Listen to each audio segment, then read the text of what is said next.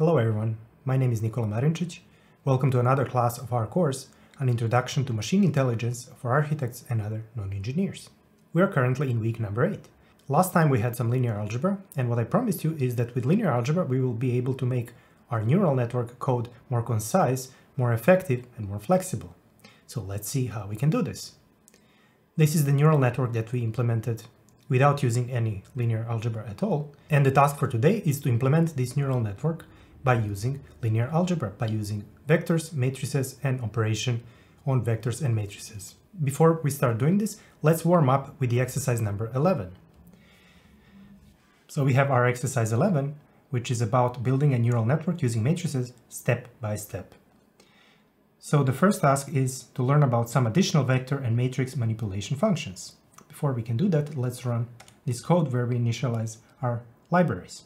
So A is a matrix defined as following. So this is the code and this is the printout of the matrix. So you can see it's 2 by 4 matrix. And here I'm asked, what is the shape of this matrix? So matrix A, if I type dot shape, I will get that this matrix has 2 rows and 4 columns. Now the task is transform this matrix so that its rows become its columns and the columns its rows. So we could reinstantiate this matrix by making this into rows and, for example, 1 and 0 into columns, but there is an easier way to do this. There is a mathematical operation which exactly does that, and this mathematical operation is called transpose function. So we can use the transpose function also in NumPy. If I type A, I get the original matrix, and if I do A dot capital letter T, I get the transpose matrix. So if you can see here, the first row was 1, 3, 5, negative 1, and now the first column is 1, 3, 5, negative 1. So this is very easy to do. Now it asks me, what is the shape of the transposed matrix A? So if I type A dot T, I get the transpose matrix, and if I type dot shape, I get that the shape is 4, 2. This means that this matrix has 4 rows and 2 columns, which is exactly the opposite than the original matrix, which had 2 rows and 4 columns. Now it says B is a 6-dimensional row vector. All right, let's see what that means. Well, it is a vector because it has only 1 dimension, and it has 6 numbers, so it has 6 dimensions. The task is to reshape this vector into a 3 by 2 matrix. Well, first of all, each vector can be represented as a matrix. In these terms, B would be a vector that has 6 columns and 1 row. So to reshape this vector, I can type B and then use the function reshape, open parentheses, and put the shape, for example, 3, 2. When I do that, I get the resulting vector, which has values 1 and 0. So this is this one and this 0. Then in the next row, I have this one and this 0, which are these two. And then finally, I have this 1 and 0. If I ask the shape, you will see that this is actually 3, 2 shape. So 3 rows and 2 columns. So we successfully did this. Now it says reshape the vector B into a 6 times 1 matrix. So what we do is the same, reshape, except we now put 6, 1. And what we get? We actually get a column vector. So we get a vector whose numbers are arranged in a single column. So 6 times 1. Now let's see how we can restructure this neural network that we are about to implement. So our general strategy is to see what are the roles in a neural network. What are the common roles that we can identify, and then how to organize these functions within different layers. So let's first see what layers do we have. So we have the layer 1, which is the input layer. We will call it layer 1 from now. We will not call it input, hidden, and output layer anymore. We will name these layers by using numbers. So this is the layer 1, this is the layer 2, this is the layer 3, and this is the cost function. Traditionally, we do not think about cost function as a layer of a neural network, but I think it's a good idea because it does act as a layer when you visualize it in this way. It does come after the last layer. What are the main classes of elements that we can find in a neural network? Well, the first one I would say are the weights. And now let's see what kind of weights do we have within our layers. So in the first layer we have our data points. So there are no weights associated with these data points. Our data points are not multiplied by any kind of weights. They're not parameterized. Let's see what we have in the layer number 2. We have weights A1 and B1 belonging to the first neuron. We have weights A2 and B2 belonging to the second neuron. And we have weights A3 and B3 belonging to the third neuron of the second layer.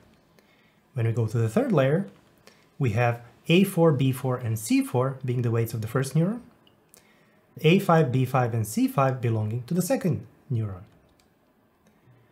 Do we have some weights in the cost function? Well, no, we are not really multiplying any of the elements by some weight. We are actually subtracting elements. What are the next type of elements within a neural network? Well, we have biases.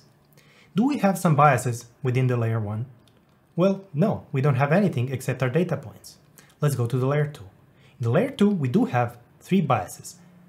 Bias C1 belonging to the first neuron, bias C2 belonging to the second neuron, and bias C3 belonging to the third neuron. Okay, let's go to the layer 3.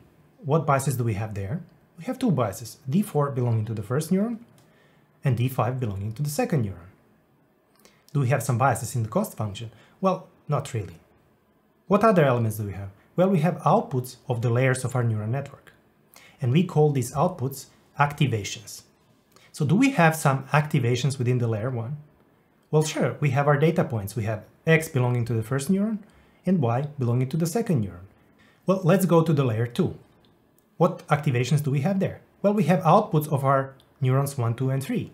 So the N1 belonging to the first neuron, N2 belongs to the second neuron, and N3 belongs to the third neuron. They are the outputs of the corresponding neurons. Let's check the layer number 3. What outputs do we have there? Well, we have our outputs O1 belonging to the first neuron and O2 belonging to the second neuron. Finally, do we have some activations or outputs within the cost function? Well, yes, sure we do. We have C1, which is the output of the first neuron. We have C2, which is the output of the second neuron. And then we have total cost, which is the ultimate activation or the output of the cost function, giving us how bad our neural network performs. And this is calculated by adding C1 and C2. What other roles do we have in our neural network? Well, we have weighted sums. They come just before the activations. Do we have some weighted sums within the layer 1? Well, no. There's nothing except activations in the layer 1. In the layer 2, we have the same number of weighted sums as we have activations, so we have 3 of them. P1 belonging to the first neuron, P2 belonging to the second neuron, and P3 belonging to the third neuron. It is exactly the same story in the layer number 3. We have the same number of weighted sums as we have activations. So we have weighted sum Z1 belonging to the first neuron and Z2 belonging to the second neuron. Do we have some weighted sums in the cost function? Well, no, there are no weighted sums there. And the only thing left for us to note are the labels. So where do labels belong? Well, I would say that they belong within the cost function, because this is the only place where we actually use them to compute something. And what labels do we have? Well, we have label with the index 0 and the label with the index 1. This would be all the elements that we have in our neural networks. What we can realize now is that the way we named our elements of our neural network was very useful when we used these elements one by one to compute the forward and backward paths. But when you think in terms of structure, this is really not ideal. So look at the weights. We have A's, B's, C's. In biases, we have C's and D's. In activations, we have X, Y, N1, N2, O1, O2, C1. And in weighted sums, we have P's and Z's. So in terms of structure, this is not a very good naming strategy. We need to name our elements appropriately according to the function that they play in the neural network. So let's do that next. Let's start by renaming weights, and we will go row by row through our names to see what they can tell us about the location of these elements within our neural network. When we look at the names within the first row, we can realize that they actually belong to the first neuron. When we look at the elements of the second row, we can see that they belong to the second neuron, and consequently, elements belonging to the third row belong to the third neuron. And this is the case for both layers 2 and 3. We can use this ordering property to actually rename the elements, and now renamed all the weights with a small letter W and with a number which defines to which neuron of their corresponding layer they belong. But the problem is now we have multiple weights which have the same name. So let's then look at these elements from the perspective of columns. let's see what columns tell us about these specific weights. Well, I now marked the weights W1, W2, and 3 in the first column. And what do they actually do? Well, they multiply the activation of the first neuron of the previous layer. If we look at the layer number 3 and the elements W1 and W2, you will see that they do exactly the same. So they multiply the activation of the neuron 1 of the previous layer, layer 2. Let's now go to the second column to see if we have something consistent. Well, the elements of the second column actually multiply the activations of the second neuron in the previous layer. And the same is the case with the layer number 3. These elements also multiply the second neuron of the previous layer. And when we look at the elements of the third column, we can realize that these elements actually multiply the activations of the third neuron of the layer 2. And we can use these properties of ordering to actually rename all of our weights in all of our layers. If we take out one weight from our network, for example, W21, let's see what this naming now means. Well, the first number, 2, indicates that this is a weight of the second neuron. And the second number indicates that this weight multiplies the activation of the first neuron in the previous layer. Well, the only thing that we do not know when looking at this weight is to which layer does this weight belongs. So we need to additionally note the layer membership of this weight. So we can do this by using the symbol which indicates in which layer does this element belong. Well, in this particular case, this weight belongs to the third layer, so we can note it as L3. Let's now try to rename our biases. This is going to be simpler than doing weights. So let's look at all of the biases from the perspective of the rows. So in the first row we have C1 and D4, and they both belong to the first neuron of their respective layer. The elements of the second row belong to the second neuron, and the elements of the third row belong to the third neuron. Okay, so we can use this ordering now to rename the biases. We will use the small letter b and a number which indicates to which neuron do they belong, and a symbol which tells us to which layer do these biases belong. So if we look at the element b2 of the L2, this tells us that this is the bias of the second neuron, which belongs in the second layer. Let's now rename our activations. If you look at all of the elements of the first row, you will realize that they belong to the first neuron of their respective layer. Elements of the second row belong to the second neuron, and elements of the third row, they belong to the third neuron of the respective layer. So we can use this ordering to now rename all the activations consistently. So we have the small letter a, and we have a number indicating to which neuron they belong, and we have a symbol indicating to which layer they belong. So if you take out the element A1 of the L3, this tells us that this is an activation of the first neuron that belongs in the third layer. The weights and sums, we can do the same thing as the activations. We will just name them with the symbol Z. And we can also accordingly rename our labels. We will rename them into Y1 and Y2. And this is the same neural network that we had before, it's just now we have renamed all of these elements consistently. This visualization on the left is a classical way of representing neural networks. And let's try to see where do weights, biases, and activations actually show up on this image. Well, first of all, we can name neurons in the same way as we name activations or biases. For example, neuron 1 of the L2 means that this is the first neuron of the layer 2. Neuron 2 L3 means that this is a second neuron of the third layer. And now we can also represent weights on this image. You can see they belong to their respective neuron, but they actually multiply the activations of the layer before. When we look at biases, we can realize that there is only one bias term per neuron, so we can put it in the center of this neuron. And activations, these are actually the outputs of our neurons, which always lead to the neurons of the next layer. We are now ready to start computing the forward pass. So with this old image, let's first try to remind ourselves how we used to do this before. So to compute the weighted sums of the layer 2, what we needed to compute are the elements P1, P2, and P3. So P1 was equal to A1 times X plus B1 times Y plus C1. And it is a similar situation with P2 and P3. Okay, let's now do the same thing, but with our new naming convention.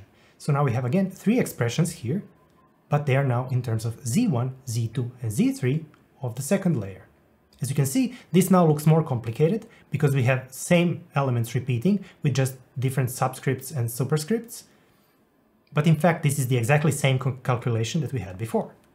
Our goal in this class is to represent these operations by using vectors and matrices. So let's try to write these expressions in terms of vectors. So how can we represent, for example, elements Z1, Z2, and Z3 of the layer 2? Well, we can put them in a 3x1 matrix, which is the same as one vector containing three elements, Z1, Z2, and Z3.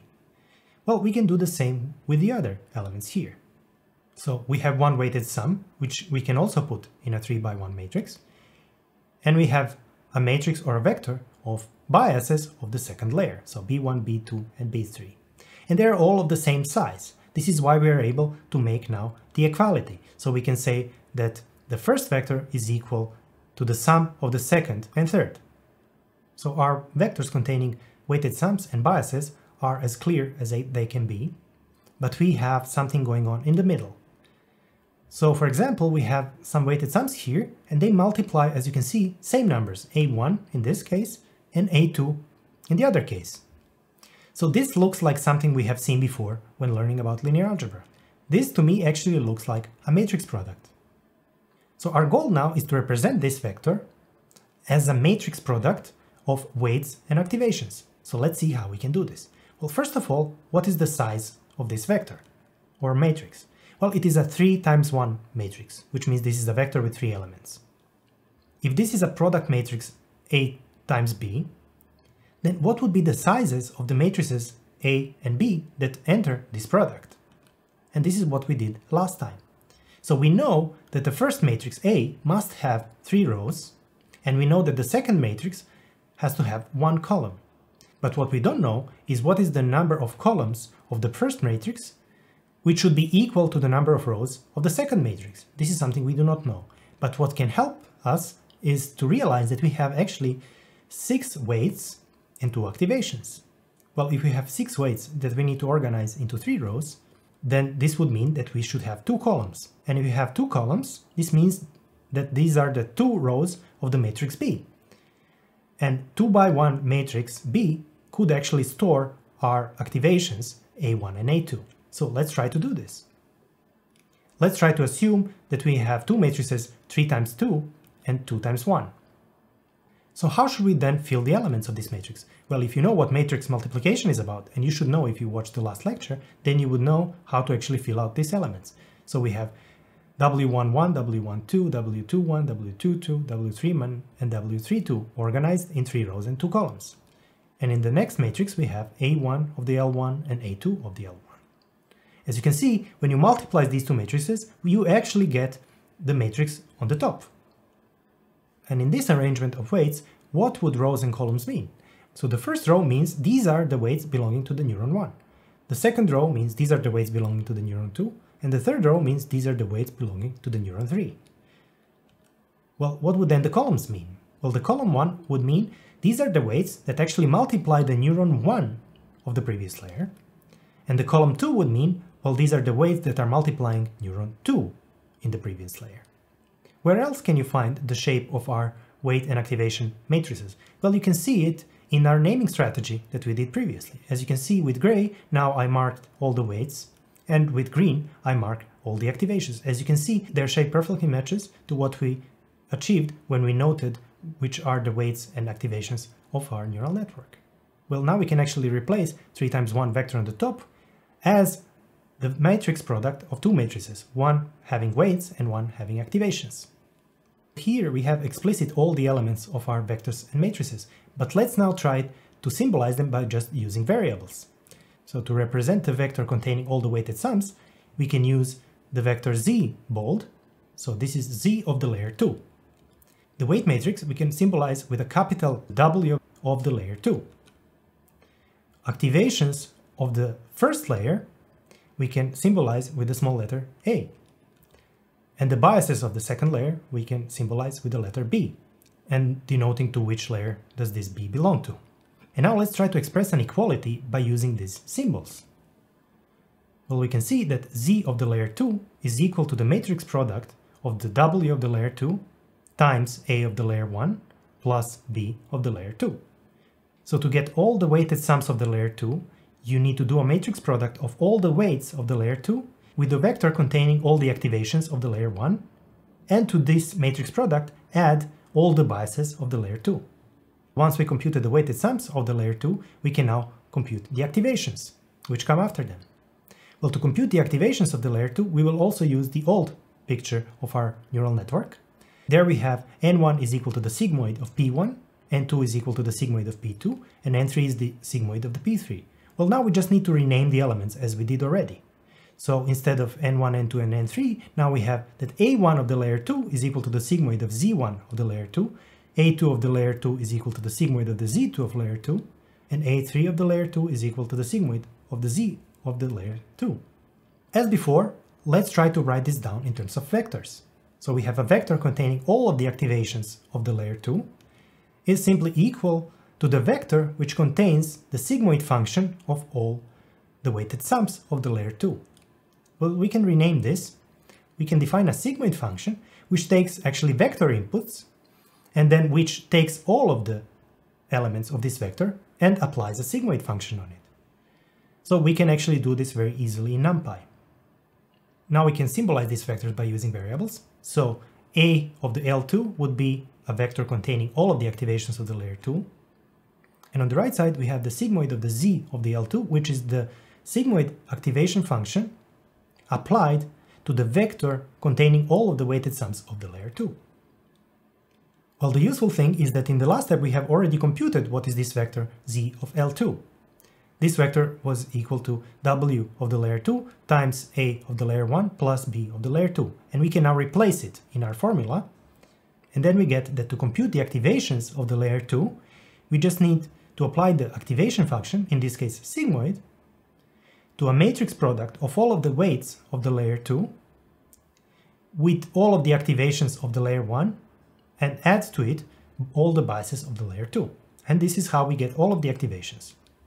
Well, the nice thing about this formula is that we can now easily apply it to compute the activations of the layer 3.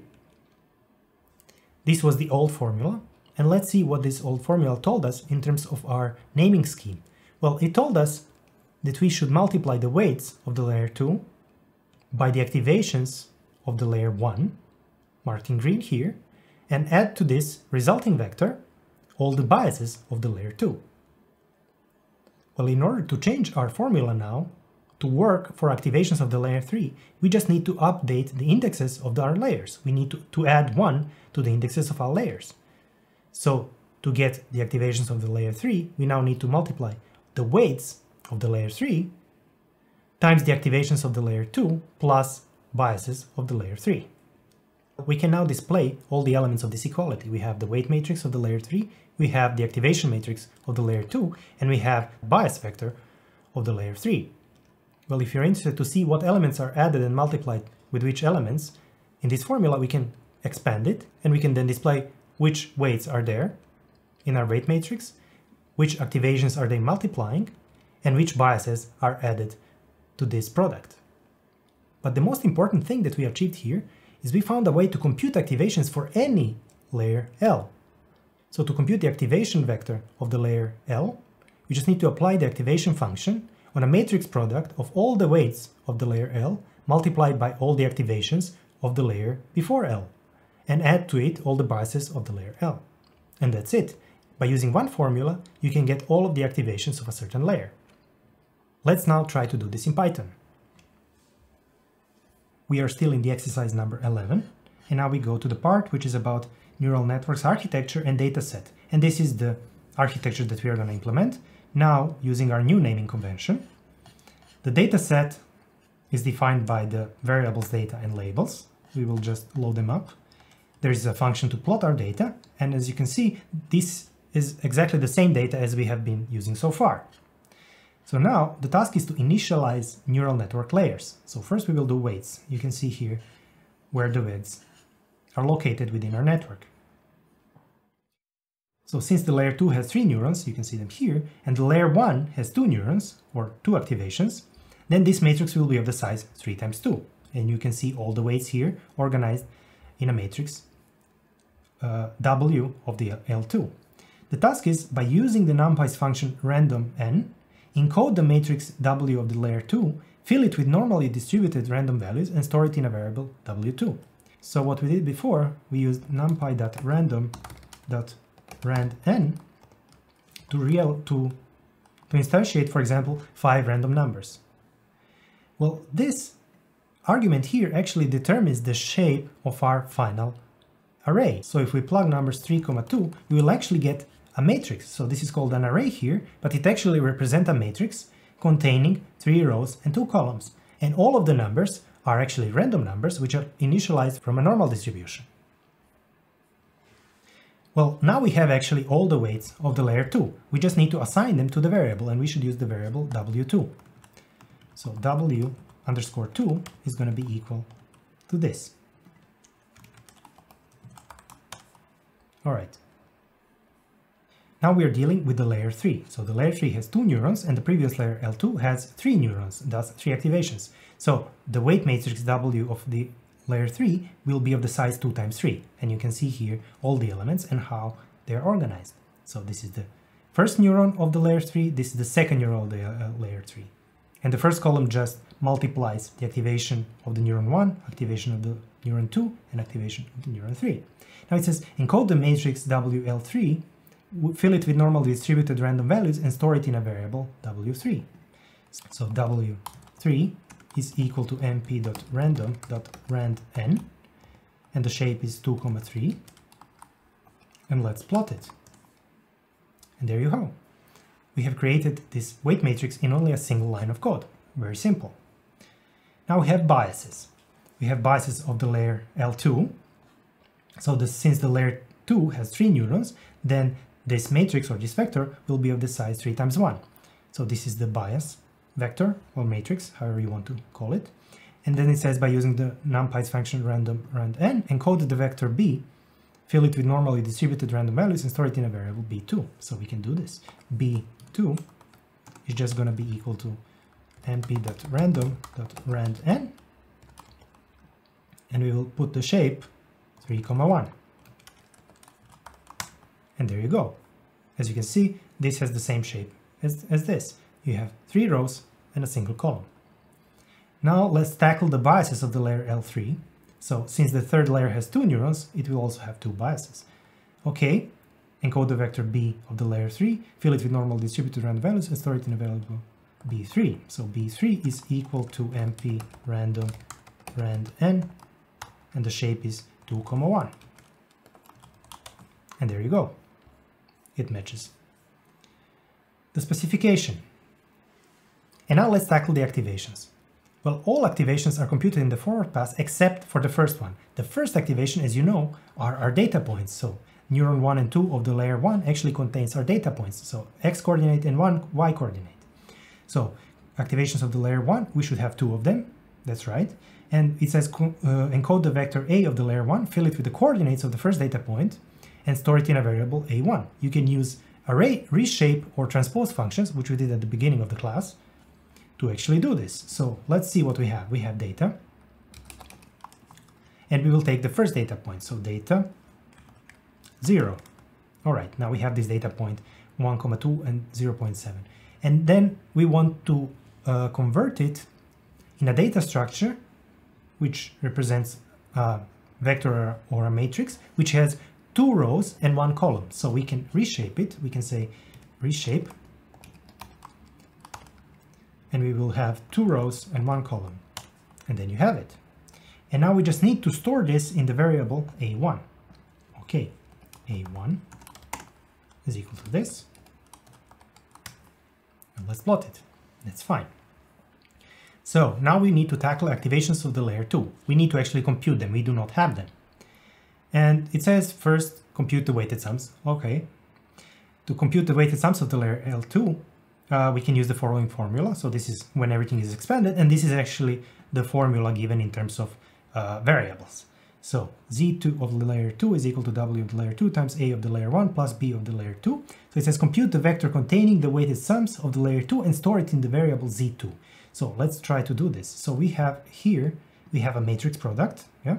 So we will use the command np that dot, so dot product, which is actually matrix product in NumPy if we use matrices.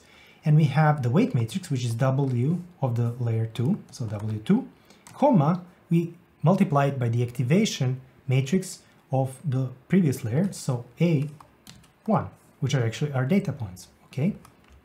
So this gives us 3 times 1 vector or matrix, and then we add to it biases of the layer 2. So we need to add biases of the layer 2. Okay, we got it. So we just need to assign this to the variable Z2. So Z2 is equal to this thing. There you have it. So these are now the weighted sums of the layer 2. So to compute the activations of the layer 2, we just need to apply sigmoid activation to the matrix Z. So this Z2, we just need to apply sigmoid to it, yeah? And it says, to do this, we need to be able to compute the sigmoid of all of these elements individually. So sigmoid of this, sigmoid of this, sigmoid of this. So we need to define our sigmoid function so that it accepts vector input. Well, if we do this using NumPy, this will happen automatically. So now NumPy is smart enough to know that when we give it vector input, it should apply the operation to all the elements within a vector. So def sigmoid of x. So this will be return 1 divided by, in parentheses, very important, 1 plus NumPy exponential function of negative x. So what I just told you, if you use the NumPy function within your function, then this will guarantee you that it will work also on vectors. Yeah. So let's try if this is working. So sigmoid of 0 should give you 0.5. That's correct. Of a large number should give you a number close to 1. That's fine. But now let's see what happens when you feed it with an array. So np.array containing multiple numbers. So 1, 2, 3, or 1, 2, 4. So we get actually sigmoid applied to all of the elements of this array. That's great. Okay. Now it says compute the activations of the second layer A of the layer 2 and store it in a variable A2. So we just need to take this Z2 and store and apply a sigmoid function to it. So sigmoid of the whole layer Z2. Well, as you can see now, all of these numbers, we apply sigmoid function to it. Yeah. So we just need to store this in the variable A2. A2. And there you have it. We now have the activations for the layer 2. And now the next task is activations of the layer 3. So to compute the activations, we just need to apply the same formula. We just need to update the indexes. So this used to be L2, now it's going to be L3. This used to be L2, now it's L3. This used to be L1, now it's L2. And this used to be L2, now it's L3. So let's do this. So Z3 is going to be equal to W of the layer 3, and then dot product, or matrix product in this case, A2 plus B3. There you have it. We have now the activations of the third layer, just by applying the same formula as we did it before. Yeah? We just updated the indexes. Now it says to compute the final activation, we already know what we need to do. We just need to apply the sigmoid function to this whole layer of weighted sums. So A3 is going to be equal to sigmoid of Z3. And there you have it. Now we have completed the forward pass, and now we need to go into the cost function. Well, now we need to compute the cost or loss of our neural network. And we will compute the loss or cost by using the mean squared error function. Well, the mean squared error is defined by subtracting the label associated with our data points from the last activation of our neural network and then squaring the result of the subtraction. So to compute C1, we need to subtract the first component of our label from the first activation of the layer 3, which means belonging to the first neuron. And for the C2, we just need to do the same, but just use second neuron. And to compute the total cost, we just need to add C1 and C2. So if they are numbers, we just need to add these two numbers together and we get a number which represents the total cost, or how bad or good our neural network is doing for this data sample. Well, how to represent this in terms of vectors? Well, we can put C1 and C2 in a vector. And then we have two other vectors. One is containing the activations of the last layer, and one is containing all the components of our label. We just need to subtract one from the other and square it. Well, then with the variable capital C, we can symbolize the vector containing the components of our cost. With A of the L3, we can symbolize all the activations of the layer 3, and with Y bold, we can symbolize all the components of our labels. And we just need to write C is equal to A of the L3 minus Y squared. And then to compute the total cost, whatever numbers you have in that vector, you just need to add them together. So let's do this in Python. The data point that we were using to compute the forward pass contains coordinates 1, 2, and 0.7. This means that this is the first data point, and this data point is associated with the label 1. Let's check if this is true. So labels, we have the list of labels, and then let's just check the label with the index 0, and it tells us, yes, this is the label 1. Okay, this works. As we have seen in the previous case, when we have a network which has two outputs, and we need to use it to classify two classes of points, we need to express that something is either blue or something is red by using two numbers. Well, then we can use the first neuron to represent the probability that the point is red or that it has label 1. And we can use the second neuron to express the probability that the point is blue or that it has the label 0. So previously, to achieve this, we used this function convert label. So if the label was 1, we returned it two numbers. One is telling us the probability that the point is 1, and the second one is returning us the probability that the point is of the label 0. And if the label was 0, then the first number will correspond to the probability of its being 1, which is in this case 0, and the probability of being 0, which is in this case 1.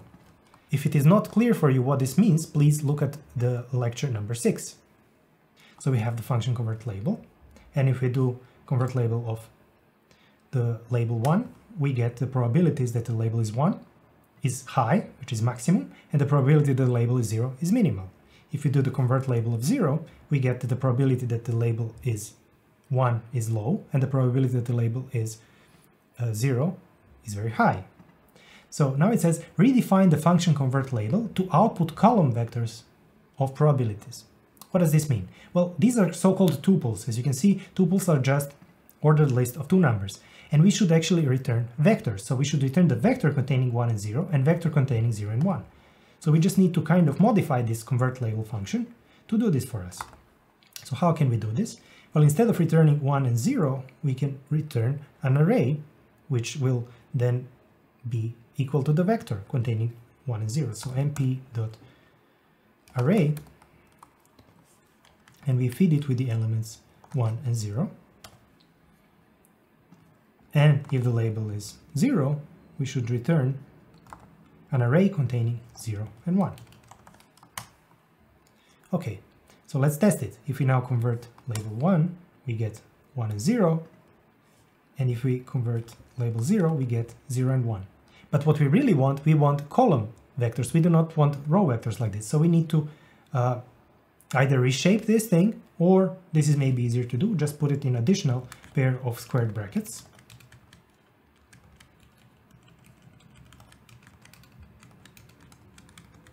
Yeah, so let's try that now. Okay, now we get actually column vectors with zeros and ones. Great. Now it says convert the label associated with the first data point and store it in the variable y. So labels 0, and we feed it into convert label.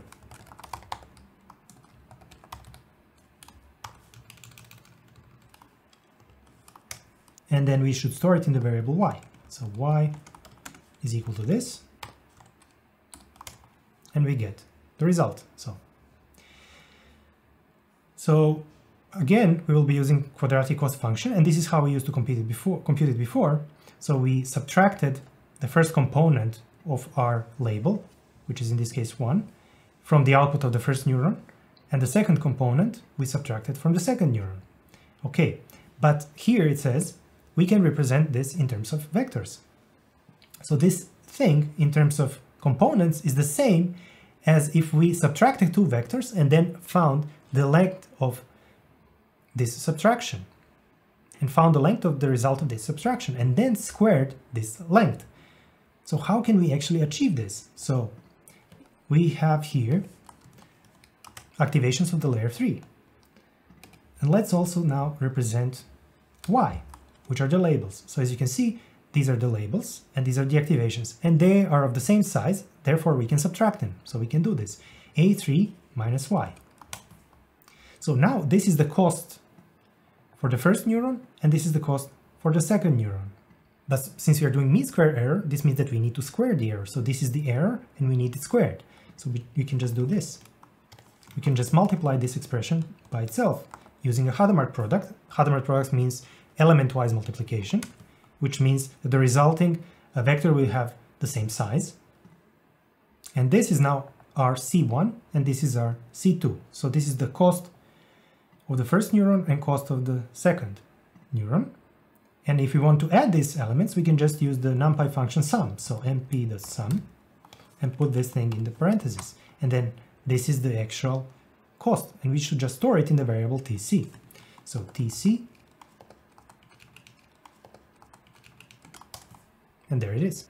So we have now successfully completed our forward pass. Now it is time to do the backward pass. And as we did before, our strategy is to compute the partial derivatives in terms of the crucial points within this graph, which are the weighted sums. So here we have 5 crucial points because we have 5 weighted sums. So let's start by computing the partial derivatives of the total cost in terms of the weighted sums of the layer 3.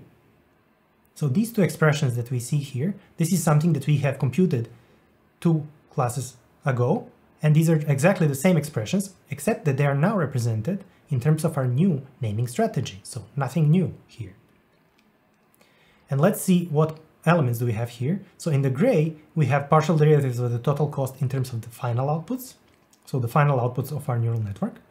And now marked in green, we have partial derivatives of final outputs in terms of the weighted sums. And since we use the sigmoid activation function, we know that the derivative of sigmoid function is the output of the sigmoid times 1 minus the output of the sigmoid. In this case, a1 times 1 minus a1 for both neurons.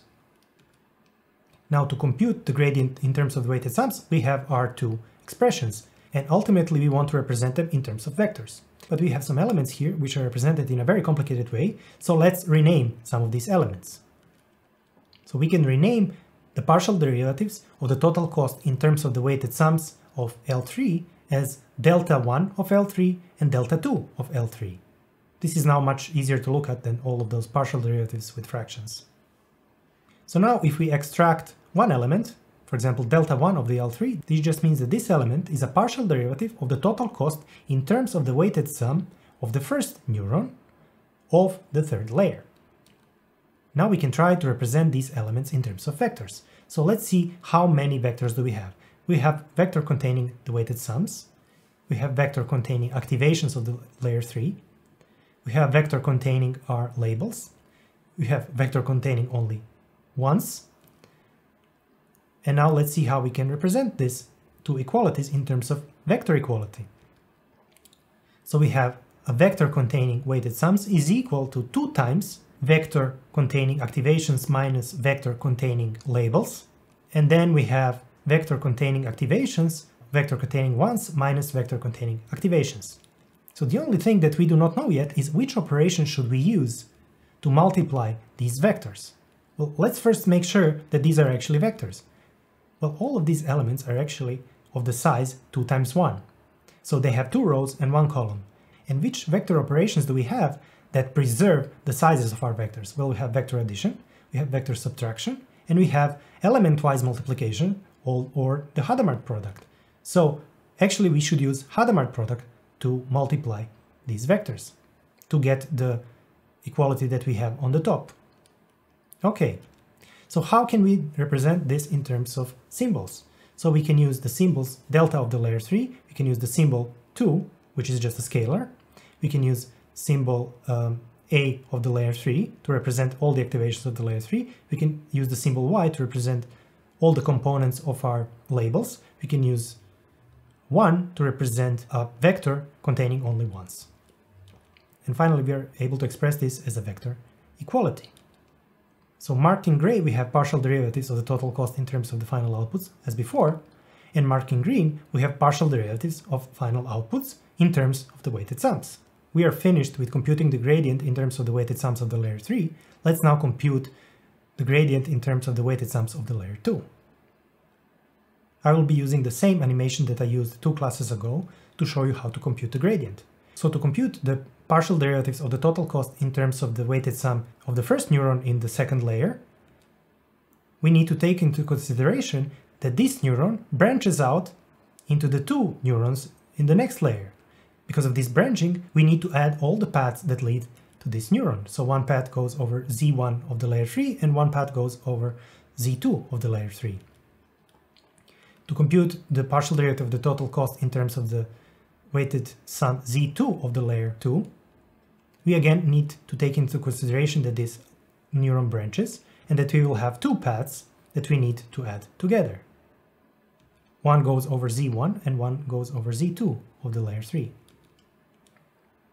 Finally, to compute the partial derivative of the total cost in terms of the weighted sum Z3 of the layer 2, we need to take into account this branching into the next layer.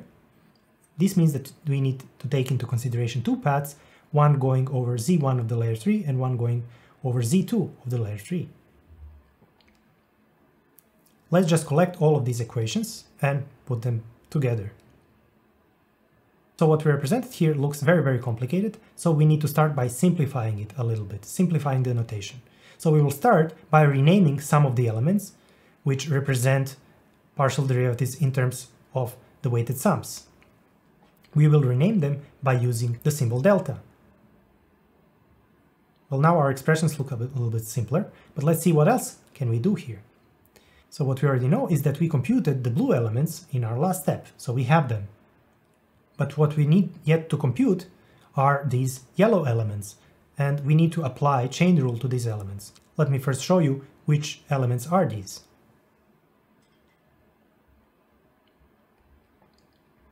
So let's simplify these elements further by applying chain rule to them.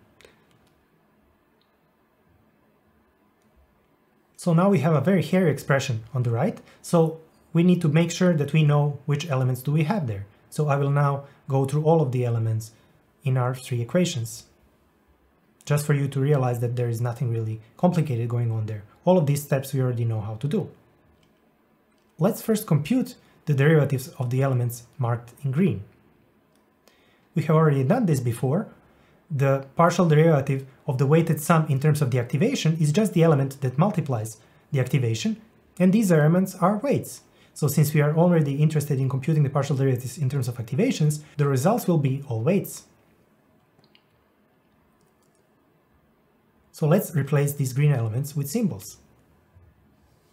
Another thing that we need to note is that marked with dark green, we have one and the same group of elements. When you see it on the left, you can see that arrows going from activations towards weighted sums come in pairs, which are actually the one and same partial derivatives. So what can we do with these? Well, we can use the distributive property of multiplication to deal with this case. If you do not know what I'm talking about, let me show you. Let's take one of these equations. So what we will do is we will replace these complicated variables with simple ones, a, b, c, d, e, f. So every time we see a new expression, we will replace it with a different variable. When we see the same variable repeating, we will use the variable that we have already used before. So I see delta 1 of L3, this is now going to be a. W11 is going to be b, because it's a new variable.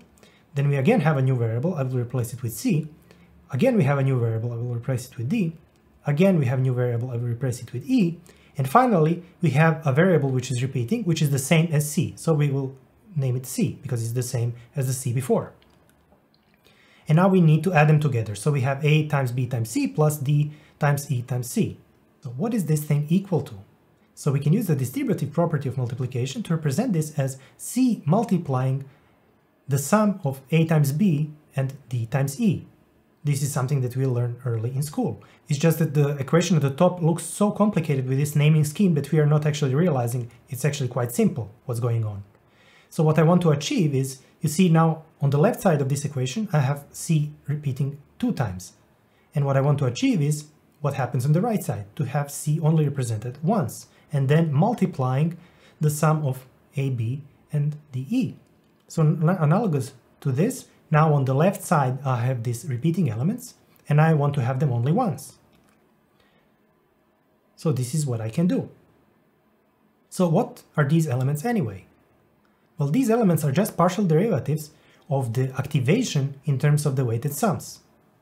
And what are the elements in the parentheses? Well, they are just the partial derivatives of the total cost in terms of the activations of the layer 2.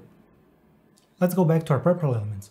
Well, what they really represent is just the derivatives of the sigmoid function. And we know what is the derivative of the sigmoid function. It is output of the sigmoid times 1 minus output of the sigmoid. And what is the output of the sigmoid here? Well, the outputs are actually A1, A2, and A3 of the layer 2. So let's just represent them like that. We have expanded our 3 equalities, and now just let's try to write them down in terms of vectors. We will have vector containing partial derivatives of the total cost in terms of the weighted sum of the layer 2. We will have vector containing activations of the layer 2.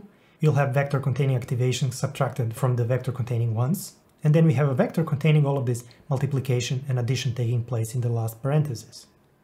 If we would like to make the equality in terms of vectors, we know that we need to use the Hadamard product here, because we are just multiplying these elements element-wise. They need to remain having the same dimensionality. Well, the only thing we need to do now is figure out what is happening in this last vector of ours. Well, I assume again that there is a matrix product taking place. We have 3 by 1 matrix, and the question is, if this is a product of matrices A and B, one containing weights and one containing partial derivatives in terms of the weighted sums, then what would be the size of the matrices A and B? Well, the first matrix would need to have 3 rows, and the second matrix would have to have 1 column. And we have 6 weights, and we have 2 deltas. Again, to represent this, we just need to pick the first matrix having 3 rows and 2 columns, and the second matrix having 2 rows and 1 column. And how do we put the elements here? Well, we just add them in a way that confirms the correct matrix multiplication, which we learned last time. Well, the only problem with this is that this weight matrix that we have written down is actually not a matrix W of the L3. Just for reference, this is actually the matrix W of the layer 3. These matrices have exactly the same elements, but they are ordered in a different way. Let's try to figure out how do they actually differ from each other. Well, the rows of the matrix on the left are the same as the columns of the matrix on the right. So what this tells us is that we can transpose the matrix on the left to get the matrix on the right. And this is something that we practice on the beginning of our class. So the matrix on the right is actually the transpose matrix containing all the weights of the layer 3. And the other matrix, delta of the L3, is the vector containing partial derivatives of the total cost in terms of the weighted sums of the layer 2. And we can now replace this matrix product in the upper equation. What other elements do we have there to symbolize? Well, we have delta of the layer 2, so vector containing partial derivatives of the total cost in terms of the weighted sums of the layer 2. We have a vector containing all the activations of the layer 2. And we have a vector in which we subtract all the activations of the layer 2 from the number 1. Now we can describe this as an equality and we get the following formula. We can generalize this formula to use it to compute the gradient in terms of the weighted sums of any layer, which is not the final layer. Why not the final layer? Because final layer actually contains the cost function, so it is going to be a little bit different. This is what we already covered. But if we use this formula, we can compute the partial derivative of the total cost in terms of weighted sums of any other layer. And now let's just do this in Python. And now in our exercise 11, we came to the part where we compute the backward pass. And first comes the cost function. So to compute the cost function, we need to subtract the vector containing labels from the activations of the final layer and then multiply it by 2. So let's do this. 2 times the activations of the layer 3 minus our labels. And here we have the partial derivatives. Now it says we rename the partial derivatives of the total cost in terms of the weighted sums and store them in the following vectors. As you can see, vector containing partial derivatives of the weighted sums of the layer 3 has 2 rows, and the one containing partial derivatives of the total cost in terms of the weighted sums of the layer 2 has 3 rows. And now we come to the part where we compute the derivatives of the weighted sums in the output layer, which is L3. And now we just need to apply this formula that we have just derived in our slides. So what do we need to do? So we have a couple of elements and I will introduce them one by one. So we have the activations of the third layer minus our labels. So A3 minus Y. Okay, then we multiply this by scalar 2. This scalar will multiply both of these components. So 2 times this scalar. Okay. Then we have a Hadamard product, which is just multiplication in Python, times the activations of the layer 3 times 1 minus activations of the layer 3. So just times A3 times 1 minus A3. We just need to store it in a variable delta 3. So delta 3 is equal to this. There you have it. And now computing the derivatives of the weighted sums in the hidden layer or the layer L2, we just need to apply this formula that we have derived in our slides. So what do we have here? We have activations of the layer 2. Okay. So this is the actually output of the layer 2. We multiplied by 1 minus the output of the layer 2. As we know, this is now the actual derivative of the sigmoid function. Okay. And then we multiply this by the dot product, or the matrix product, in this case, of the matrix containing all the weights of the layer 3 transposed, so W3 transposed, and partial derivatives of the cost in terms of the weighted sums of the layer 3, which is delta 3, which we computed beforehand. This now gives us 3 partial derivatives in terms of the weighted sums of the layer 2. So as you can see, there are 3 of them. And we just need to store them in the variable delta 2. So delta 2 is equal to this. Okay, that's it. Well, now that we know partial derivatives in terms of these 5 strategic points, we can use these partial derivatives to easily compute partial derivatives of the total cost in terms of our weights and biases. This is a strategy that we actually introduced 2 classes ago, so if you want to remind yourself, please watch this lecture. Let's see what would be the gradient in terms of the biases. Well, the first thing that we need to realize is that we want to actually update our weights and biases. And our weights and biases are stored in matrices or in vectors. So to update the matrix containing weights or biases, we need to subtract from it a matrix that contains partial derivatives in terms of these same weights or biases, and to do that, these matrices or vectors need to be of the same size, otherwise you cannot subtract them one from another. Let's look at the layer 3 and the biases of the layer 3. So the vector containing biases of the layer 3 contains 2 biases, B1 and B2 of the layer 3. If we want to update these biases, then we need to have partial derivatives in terms of these biases. And they need to be stored in the same data structure in which we store biases. So this means that the matrix or the vector containing partial derivatives in terms of biases need to be of the exact same size and have the respective elements that we can subtract them. Because to update biases, we need to compute B new in terms of B old. And B old and B new need to be of the same size in order to do this. So to update these biases, we compute B new is equal to B old minus the derivatives of B times the step size, as we have been doing since the beginning. So to be able to do this subtraction, B old of the L3 minus delta B of the L3, these 2 vectors need to be of the exactly same size. Since we now know what size this vector containing partial derivatives in terms of the biases of the layer 3 should be, we can just represent it what partial derivatives go into computing these elements. So in the layer 3, we will have a vector of the size 2 times 1 containing partial derivatives of the biases, and the layer 2, we will have 3 times 1 vector containing partial derivatives of the total cost in terms of the biases. And now let's apply the chain rule to these elements, but in terms of the gradients of the weighted sums that we already have. And the elements that we have already pre-computed in terms of the layer 3 are delta 1 and delta 2 of the layer 3. And the pre-computed elements of the layer 2 are delta 1 of the layer 2, delta 2 of the layer 2, and delta 3 of the layer 2. Well, let's now visualize all of the elements of these two vectors.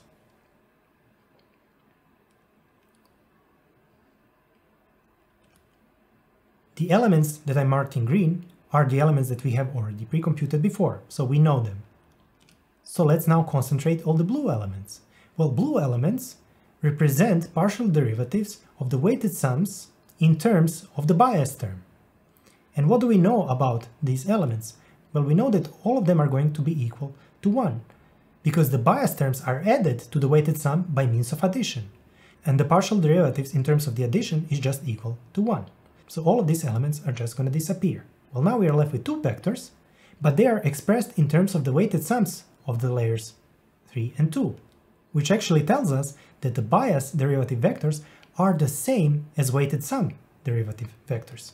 So we can just say that the vector containing partial derivatives of the biases of the layer 3 is the same as the vector containing partial derivatives of the weighted sums of the layer 3.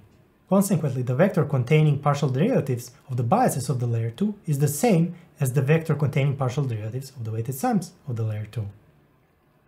So this was fairly easy. Let's now compute the gradient in terms of the weights of the layer 3. Well, what we already know is that the matrix containing all the partial derivatives of the weights of the layer 3 needs to be exactly of the same size as the matrix containing the weights of the layer 3, which is 2 rows and 3 columns, so 6 elements. And the elements in this matrix are just partial derivatives in terms of the same weights. Well, we can easily visualize partial derivative contained in this matrix. Now, let's apply chain rule to all of these 6 elements in terms of the gradients that we have already pre-computed in the last step. Now, instead of 6 elements, we have 6 products, so 12 elements. Let's try to visualize what these 12 elements actually are.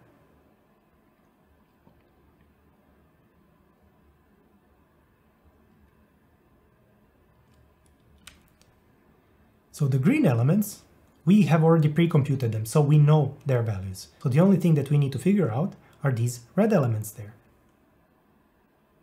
And what are these red elements actually? Well, they are partial derivatives of the weighted sum in terms of our weights. And we already know what their derivatives are. Derivatives will be the values that these weights multiply, so the activations of the previous layer.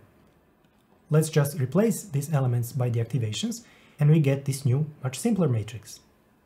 So the only thing that we need to figure out is what is actually happening in this matrix, what elements are involved, and what kind of operations. And I'm already assuming this is actually a matrix product.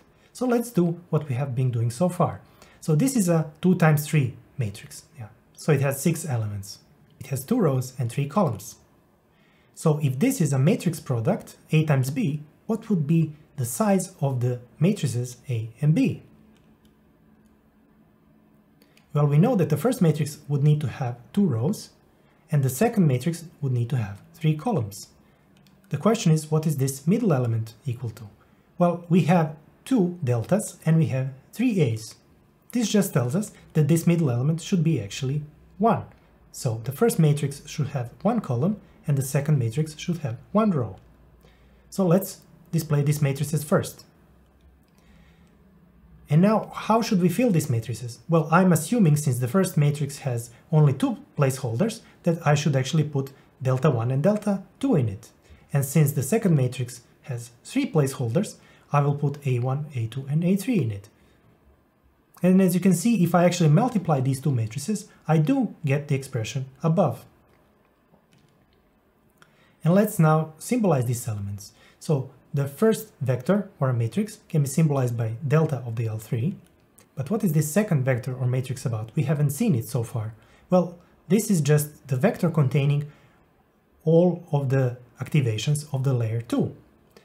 But they are not represented as a column vector, but as a row vector. And we already know that we have an operation called matrix transpose, which will shift rows into columns and columns into rows. So we can say that this matrix containing A1, A2, and A3 of the layer 2 is just a transpose matrix A of the layer 2. So we can now replace the upper expression with this matrix multiplication. What we are left to do is symbolize the matrix containing all the partial derivatives in terms of the weights of the layer 2, and we can just display this as an equality. So to compute all the partial derivatives of the weights of the layer L3, we need to do a matrix multiplication of a vector containing partial derivatives in terms of the weighted sums of the layer 3 and the transpose vector containing all the activations of the layer 2. So we can now reuse the same formula to compute the gradient in terms of the weights in the layer L2. So now to compute the partial derivatives of all the weights in the layer 2, we just need to do a matrix product of two matrices, or vectors in this case, one containing partial derivatives in terms of the weighted sums of the layer 2, and the other containing the activations of the layer 1 transposed. If we would like to expand all the elements of this equation, this is how we can represent them. Finally, we can reuse this expression to compute the gradient in terms of weights of any layer. It's just we will now replace L of any specific layer with simply L, and L minus 1 would be the layer before it. So if you have 10 layers, then L could be 9 and L minus 1 would be simply 8. And now let's just finish this off in Python. So now our task is to compute the derivatives of the biases in the output layer, which is L3. Okay, we already know that we have delta 3, which has partial derivatives in terms of weighted sums of the layer 3, and that the vector containing biases of the same layer will have exactly the same elements as these weighted sums. So B, I will call it dB3, as we are told to do, is equal to delta 3. So dB3. Okay, and now compute the derivatives of the biases of the hidden layer B2. Well, in the same way, we will use variable dB2, and we will know that the partial derivatives of the biases of the layer 2 will be the same as partial derivatives of the weighted sums of the layer 2. So this will be equal to delta 2. And now let's compute the derivatives of the weights in the output layer L3. So to do this, we already know what to do. So we need to do the matrix product. So np dot, and we have delta 3, and we have activations of the previous layer, which is A2 transposed. And now in this single line of code, we have obtained all the partial derivatives in terms of the weights of the layer 3. So we just need to assign this to the variable dw3. dw3, and we have it. And now this same formula can be applied to compute the derivatives of the weights in the hidden layer 2. So I can just say that dw2 is going to be equal to np dot of the delta 2 and the a1 transposed, and we have it. Again, we have 6 partial derivatives. And the nice thing now is that these are all the partial derivatives in terms of the weights of the layer 2, and if you look at the weights of the layer 2, they have exactly the same shape, so we can now subtract them, yeah, in order to update our weights and biases. And this is actually the next part of our exercise 11. It says, updating the weights and biases of the neural network. Introduce the variable step size, initialize it with a small value, and update the weights and biases. So this is simple, we did this 100 times already. So step size is equal to, for example, 0, 1. Yeah. And now we need to update the weights and biases. So how does this look? So we had, for example, x new was equal to x old, minus derivative of x, yeah, times step size. This is how we minimize any function when we know its derivative for a small amount defined by step size. So what do we need to do now? Well, we need to minimize what? Let's do first the layer 3 and then we will do the layer 2. So in the layer 3 we have weights of the layer 3, yeah. So we have W3 and we have biases of the layer 3, so B3, and the layer 2 we have weights of the layer 2 and we have biases of the layer 2. So we need to subtract, so we can do it like this, we can say equals W3 minus, and then subtract the delta W3, yeah. Or we can just say minus equals delta W3, which is the same thing, and then we just need to multiply this by the step size. So it's going to be the same for the biases. We just need to subtract the derivatives of the biases. So dB3 times step size. And for the layer 2 we have exactly the same thing. So here we have we subtract the derivatives of the layer 2 times step size, and here we subtract derivatives of the biases of the layer 2, so dB2 times step size. And we can get rid of this thing. Let's run it. And it looks like there are no problems. That's nice. So what we want to achieve with this training is that our network outputs the value as close as possible to the label which the data is associated with. So print the current label. So our current label is Y. Yeah, 1 and 0. And it says print the activation layer, and it says print the activation vector of the last layer. So this will be activation of the layer 3. We have 3 layers. Okay. Now it says compute the new activation of the last layer by computing the forward pass again with the updated weights and biases. Well, what does this mean? Well, we have our output of our neural network, and we have already updated our weights and biases, so our weights and biases are updated to minimize the total cost, yeah? So what we need to do is simply run the forward pass once again and see the new cost and compare it to the old cost to see if we improved or not. So let's compute our updated weights and biases. So to get the activations of the layer 2, what do? Well, we have a sigmoid of what? So we have a dot product, mp dot, of the weights of the layer 2 with the activations of the layer 1, and we add to it biases of the layer 2. Is this working? Yes, it is.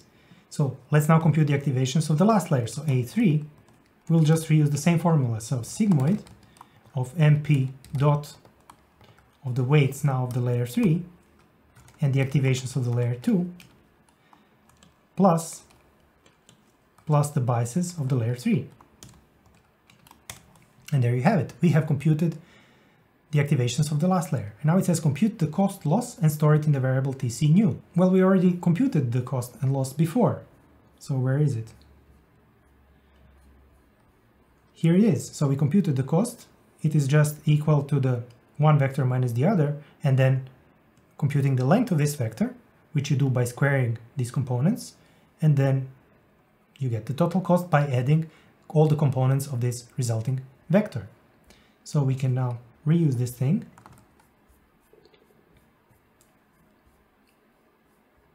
So the total cost will be this sum, but it says now store it in the variable tc new. Why? Because I don't want to overwrite the old cost. I will then not know what it was before. I want to compute it with the old cost. So I will call it tc new. Yeah. And now I have tc old and tc new. Now it asks me to compare the old cost with the new cost. So let's do that. So tc old is just tc and tc new is next to it. And now we see that the old cost used to be 0.694 and the new cost is 0.478. So the new cost is definitely smaller than the last, which means that we effectively minimize the loss of our neural network, which means that we got to a step where our network is doing better than it used to do before in classifying two sets of points. So that's it for this exercise. So now we know all the individual steps and we can create a neural network algorithm which is implemented truly in the spirit of linear algebra by using vectors and matrices. In the next class we will actually implement the fully working algorithm, but the problem is that this algorithm is specific to the size of the neural network that we chose. So it has 2 neurons in the input layer, 3 neurons in the hidden layer, and 2 neurons in the output layer. So what we really want is a more flexible neural network where we can define what kind of architecture that we want in the start, so we can say how many layers we want and how many neurons per layer we want to have. And this is also something that we will do in the next class. So until then, I hope you enjoyed this class, I hope you learned something, I hope you had some fun, and you feel that there is something about this linear algebra which is powerful. So see you next time, and goodbye.